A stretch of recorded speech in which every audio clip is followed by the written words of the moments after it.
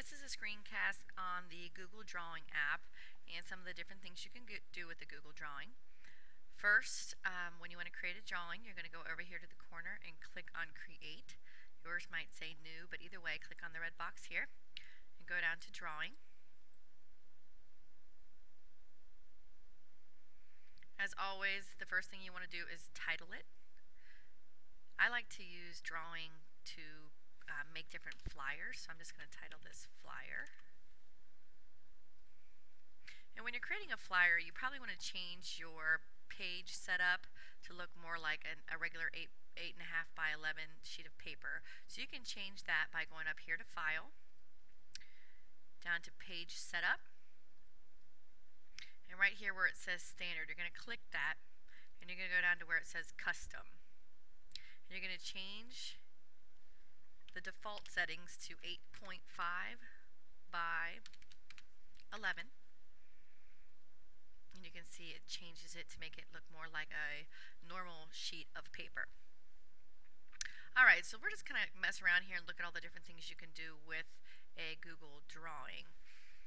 I guess you could start off by inserting different text box. I use these to apply color to whatever I'm working with. I like my flyers to have lots of color. So if I wanted, let's say I wanted to do a border, if you saw, I clicked and dragged the text box to encompass the entire document. Once I do that, it opens up all these other options up here. I can change the color, which I can select one of these, or I can go to Custom, and I can select from these colors here. So maybe I want my document to be this kind of pale pink. Maybe I just want a pale pink border. So then I can go here and add, let's say, the rounded rectangle shape.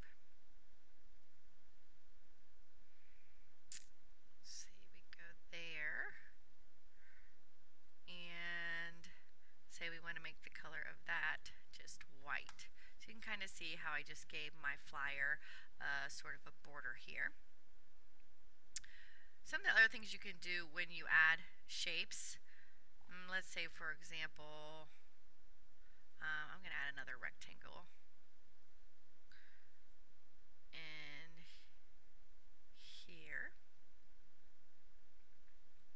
So you already saw how you can kind of change the color of the rectangles.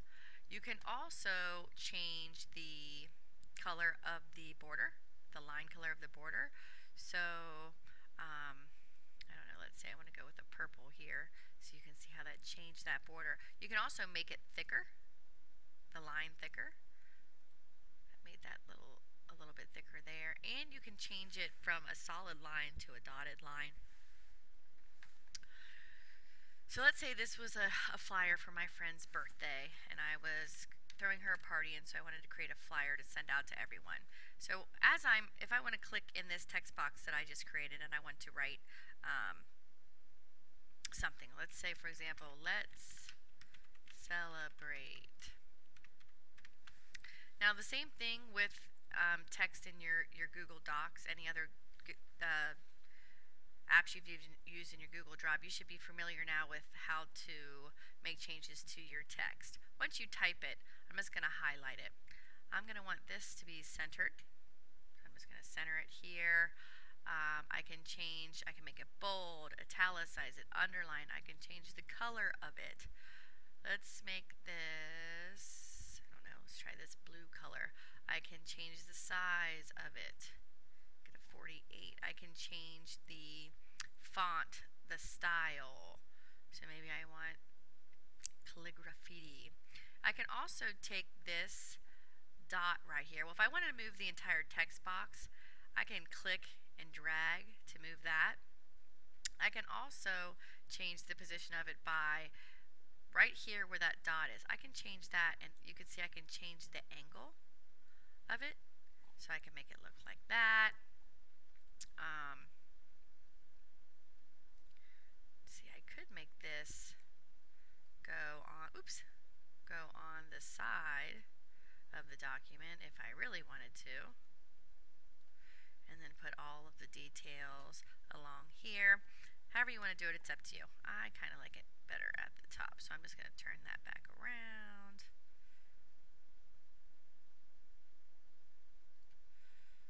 Oops. Probably would have been better for me just to undo the changes, but I'll make this look as good as I can for the time being. There we go, back to 0, 0. Okay, let's celebrate. Some other things I can add in here are some different lines. You can do a straight line, arrows, curved lines, polylines, and scribbles. I'm just going to kind of mess around with some of these so you can see how they work. But for a curved line, for example, anywhere you click kind of makes the curve.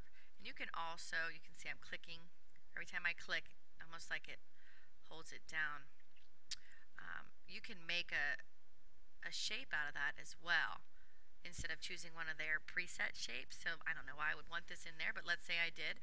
And then same thing here. As soon as you make your shape, you can go up here and do all the changes that you might want to do to it.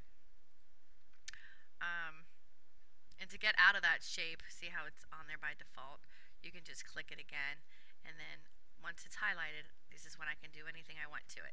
Notice when you sometimes you have things that overlay on each other. Let's say for some reason I wanted this shape to kind of lay on this shape, but see how it's covering up my words? Let's say I didn't want it to cover up my words. I could simply, when it's selected, hover over it and right click. And right here where it says order, right now the way we have it is at the front of the document. I can send it to the back. Oops, try that again. Where did it go? Let's try to undo if we can find it. There we go. I'm going to right click, order. I can send backwards, and notice how now it's behind this, so I'm not covering up the words anymore. Okay, I'm going to get rid of that. I'm just going to highlight it and delete it. I didn't really like that shape. But some of the other shapes you can kind of mess around with. You've got call outs. These are pretty cool. So I might say, draw a call out and say, add some color to it.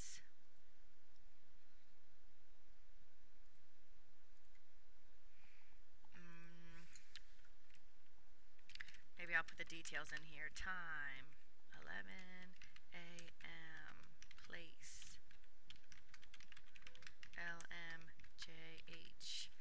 And then again, I can move my call out around.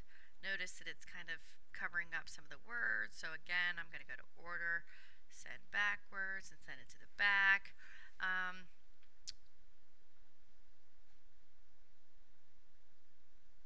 Let's see, what else can we do here? I don't know, just kind of take some experimenting here with some of the different things you can do. The last thing you can do, you can also insert images. That's pretty easy. If you should know by now to get an image. If you went to Google, let's say you want an image of a birthday cake. Go to images here. Okay, so let's say I like this birthday cake. Click on it. I can right click. Okay, so I'm going to, again, as I was saying, if you want to add an image to your drawing, you can right click on it, hit copy image, and then go ahead back to your flyer. Just right click again and hit paste. You can see right here it says creating images, so it's trying to get them in there. Oh, and you can see it's really big. It's highlighted, so I'm just going to go ahead and click and drag to make it smaller. And then again, you can kind of move it to wherever you want just by clicking and dragging it. Another thing you can do is insert word art. You can do that by going up here to insert and selecting word art. Let's say I'm going to write, yay, it's Mrs. Mason's birthday. I'm going to go ahead and have that inserted into the document here. So this is what the word art is. It just kind of emphasizes your letters a little more, or your text a little more. Again, as soon as that's up there, you can see, you can go up here, change your colors, change the border. I don't know, I'm not the best with colors. Rotate it, put it where you want it.